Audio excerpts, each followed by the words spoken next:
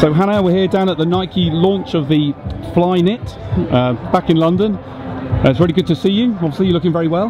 Thank you. Obviously London 2012 didn't go as we all hoped it would go for you. What's your thoughts now looking back at it?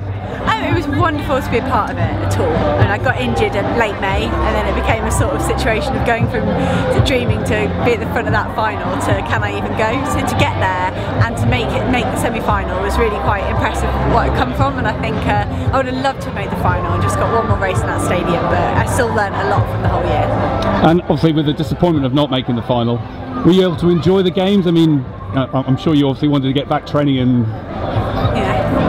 It was one of the things the whole year I said I want to make sure I enjoy the games. You don't want to stick your head in the sand and then turn around in August and go, we hosted the Olympics, I don't even remember it. And so I did manage to do that. I did want to take it all in, like particularly with stressing about exactly how I was going to do. I wanted to make sure I could still take in the whole experience, and I did. The village and the whole Olympic Park, it was amazing. And you took a bit of time out after the games. I know you got married last year. I got married at the start of this year, early January. So that was really nice to have something to think about that wasn't athletics. You almost put your life on hold for something like the Olympics. It was nice to move on and do that, and now I'm really ready for another outdoor season.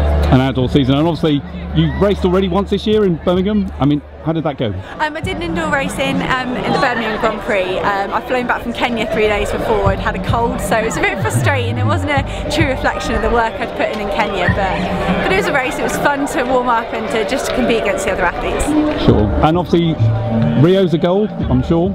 Oh yeah, definitely. I think it was amazing to do an Olympics, and having done one Olympic cycle, because I nearly made Beijing, so I've sort of gone through that, and I know what I'm letting myself in for, and I'm ready to try again. Sure. And also we're down here for the launch of the new shoe. I've just seen you had your shoes steamed. How was that experience?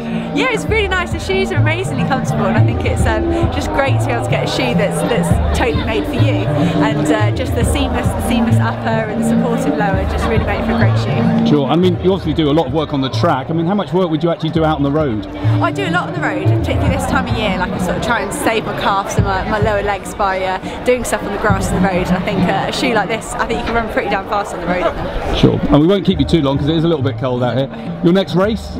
Probably outdoors. Not quite decided exactly what one yet, but yeah, I'll start at 1500s late May. Sure. Well, it's great. Thanks very much for your time. We look forward to watching your race. Thank you.